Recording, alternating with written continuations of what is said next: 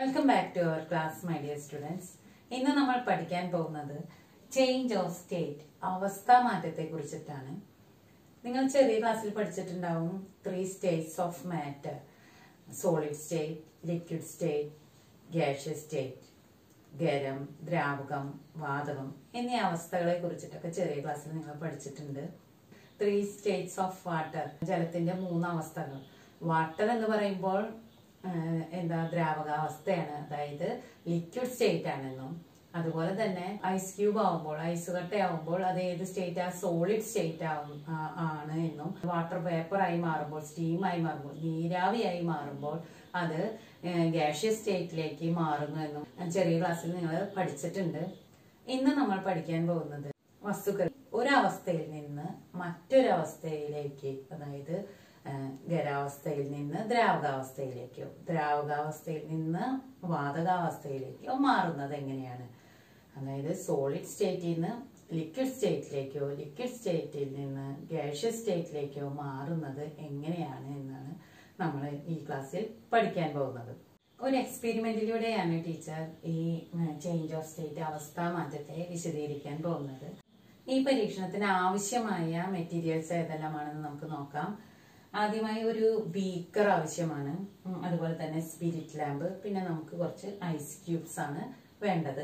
ഇതിന് ബീക്കർ എന്ന് പറഞ്ഞാൽ നമുക്കറിയാം, സയൻസ് ലാബിൽ യൂസ് ചെയ്യുന്ന ഗ്ലാസ് വെസൽസ് ആണ് ബീക്കർ. അതുപോലെ തന്നെ സ്പിരിറ്റ് ലാമ്പ് നമുക്ക് ഏതെങ്കിലും വസ്തുക്കളെ ചൂടാക്കാനൊക്കെ ഉപയോഗിക്കുന്നത്, ലാബിൽ ഉപയോഗിക്കുന്നത് സ്പിരിറ്റ് ലാമ്പാണ്.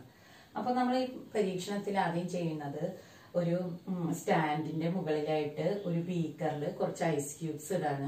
ഈ ബീക്കറിലുള്ള ഐസ് ക്യൂബ്സ് നമ്മൾ ഹീറ്റ് ചെയ്യുമ്പോൾ അല്ലെങ്കിൽ ചൂടാക്കുമ്പോൾ എന്താണ് സംഭവിക്കുന്നത്? ഈ ഐസ് ക്യൂബ്സ് നമുക്കറിയാം മെൽറ്റ് ആവുന്നു. മെൽറ്റ് ആയിട്ട് അത് എന്തായി മാറുന്നു? വാട്ടറായി, ജലമായി മാറുന്നു. അതായത് ഐസ് ക്യൂബ്സ് ഈ സ്പിരിറ്റ് ലാമ്പ് കത്തുമ്പോഴുള്ള ഹീറ്റ് എനർജി അല്ലെങ്കിൽ ഹീറ്റിനെ അബ്സോർബ് ചെയ്തുകൊണ്ട് വേറെ സ്റ്റേറ്റിലേക്ക് മാറുന്നു, അതായത് വാട്ടറായി ലിക്വിഡ് സ്റ്റേറ്റിലേക്ക് മാറുന്നു. ഈ ഐസ് ക്യൂബ്സ് ജലമായി മാറിയതാണ് ഈ ചിത്രം. അപ്പോൾ ഈ ബീക്കറിലെ ഉള്ള ജലത്തിനെ നമ്മൾ സ്പിരിറ്റ് ലാമ്പ് ഉപയോഗിച്ച് വീണ്ടും, ഈ വാട്ടറിനെ സ്പിരിറ്റ് ലാമ്പ് ഉപയോഗിച്ച് വീണ്ടും ചൂടാക്കുകയാണെങ്കിൽ എന്താണ് അവിടെ സംഭവിക്കുക? ഈ വാട്ടർ എന്തായി മാറുന്നു? വാട്ടർ വേപ്പർ ആയിട്ട് മുകളിലേക്ക്, നീരാവിയായിട്ട് മുകളിലേക്ക് പോകുന്നു. അപ്പോ സ്റ്റീം അഥവാ വാട്ടർ വേപ്പർ എന്ന് പറയുന്നത് ഏത് സ്റ്റേറ്റ് ആണ്? അതായത് നമ്മൾ പഠിച്ചിട്ടുണ്ട് ഗ്യാഷ്യസ് സ്റ്റേറ്റ് ആണ്. ജലം ഈ സ്പിരിറ്റ് ലാമ്പ് കത്തുമ്പോൾ ഉണ്ടാകുന്ന ആ ചൂട് ഉപയോഗിച്ച്, ചൂടിനെ സ്വീകരിച്ചുകൊണ്ട് എന്തായി മാറുന്നു? വാട്ടർ വേപ്പർ, നീരാവിയായി മാറുന്നു. ഈ സ്റ്റീം വീണ്ടും വാട്ടറായി മാറും. തണുക്കാൻ അനുവദിക്കും. സ്പിരിറ്റ് ലാമ്പ് എല്ലാം മാറ്റി നമ്മൾ സ്റ്റീമിനെ വീണ്ടും തണുക്കാൻ അനുവദിക്കുകയാണെങ്കിൽ എന്തായി? വീണ്ടും വാട്ടറായി മാറും. അതായത് ഹീറ്റിനെ റിലീസ് ചെയ്തുകൊണ്ട്, താപത്തെ പുറത്തേക്ക് കളഞ്ഞുകൊണ്ട് ജലമായി മാറും. ഈ ജലത്തെ വീണ്ടും തണുക്കാൻ അനുവദിക്കുകയാണെങ്കിൽ, അതായത് നമ്മൾ ഫ്രീസറിലോ കൂടുതൽ തണുക്കാൻ അനുവദിക്കുകയാണെങ്കിൽ അതെന്തായി മാറുന്നു? ഫ്രീസറിലൊക്കെ വെക്കുമ്പോൾ ഐസ് ക്യൂബ്സ് ആയി മാറുന്നു. അതായത് ഹീറ്റിനെ വീണ്ടും പുറത്തേക്ക് കളയുകയാണ്, റിലീസ് ചെയ്യുകയാണ് അവിടെ ചെയ്യുന്നത്. വീണ്ടും ഐസ് ക്യൂബ്സ് ആയി മാറി. അപ്പോൾ ഇവിടെ എന്താണ് നടക്കുന്നത്? തിരിച്ച് ഗ്യാഷ്യസ് സ്റ്റേറ്റിൽ നിന്ന് ലിക്വിഡ് സ്റ്റേറ്റിലേക്കും ലിക്വിഡ് സ്റ്റേറ്റിൽ നിന്ന് സോളിഡ് സ്റ്റേറ്റിലേക്കും മാറി. അതായത് വാതകാവസ്ഥയിൽ നിന്ന് ദ്രാവകാവസ്ഥയിലേക്കും ദ്രാവകാവസ്ഥയിൽ നിന്ന് ഖരാവസ്ഥയിലേക്കും മാറി. ഈ എക്സ്പെരിമെന്റിൽ നിന്നും നമ്മൾ മനസ്സിലാക്കുന്നത്, വസ്തുക്കൾക്ക് ഹീറ്റിനെ അബ്സോർബ് ചെയ്തുകൊണ്ടോ റിലീസ് ചെയ്തുകൊണ്ടോ അവയുടെ അവസ്ഥയിൽ ഉണ്ടാകുന്ന മാറ്റത്തെ കുറിച്ചാണ്. ചേഞ്ച് ഓഫ് സ്റ്റേറ്റ് ഒരു ഫ്ലോ ചാർട്ടിലൂടെ വിശദീകരിക്കുന്നതാണ് ഇവിടെ കാണിച്ചിരിക്കുന്നത്. ഇവിടെ ഈ ഫ്ലോ ചാർട്ടിൽ ഐസ് ക്യൂബ് വാട്ടർ ആവുന്നു, വാട്ടർ സ്റ്റീം ആവുന്നു. ഇവിടെ ഈ 2 പ്രോസസ്സിലും നടക്കുന്നത് ഹീറ്റ് അബ്സോർപ്ഷൻ ആണ്, അതായത് താപം സ്വീകരിക്കുകയാണ് ചെയ്യുന്നത്.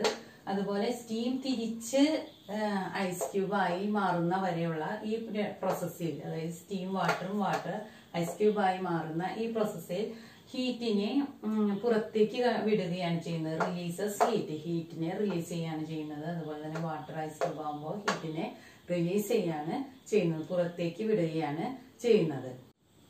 അതായത് ഹീറ്റ് എനർജിയെ സ്വീകരിച്ചുകൊണ്ട് സോളിഡ് സ്റ്റേറ്റിലുള്ള ഖരാവസ്ഥയിലുള്ള വസ്തുക്കൾ ദ്രാവകാവസ്ഥയിലേക്കും ദ്രാവകാവസ്ഥയിൽ നിന്ന് വാതകാവസ്ഥയിലേക്കും മാറുന്നു. On absorbing heat energy, substances changes from solid state to liquid state and then to gaseous state.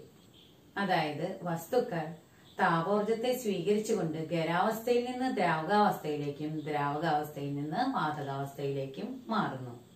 Substances get converted from gaseous state to liquid state and then to solid state by releasing heat energy. അതായത് വസ്തുക്കൾ താപത്തെ പുറത്തുവിട്ടുകൊണ്ട് വാതകാവസ്ഥയിൽ നിന്ന് ദ്രാവകാവസ്ഥയിലേക്കും ദ്രാവകാവസ്ഥയിൽ നിന്ന് വീണ്ടും ഖരാവസ്ഥയിലേക്കും എത്തിച്ചേരുന്നു. ഇവിടെ ഏറ്റവും കൂടുതൽ ഊർജമുള്ള അവസ്ഥ, അതായത് ഹീറ്റ് എനർജി ഏറ്റവും കൂടുതൽ ഉള്ളത് സ്റ്റീം എന്ന അവസ്ഥയിലാണ്.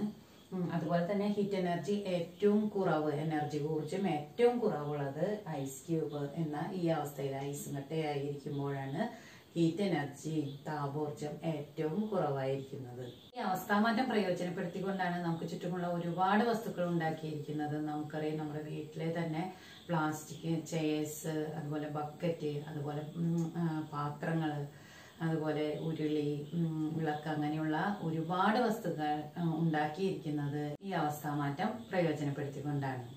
അവസ്ഥാമാറ്റം പ്രയോജനപ്പെടുത്തിക്കൊണ്ട് നമുക്ക് ഉണ്ടാക്കാൻ സാധിക്കുന്ന രസകരമായ ചെറിയ രൂപങ്ങൾ അടുത്ത ക്ലാസ്സിൽ നമുക്ക് ഉണ്ടാക്കി നോക്കാം.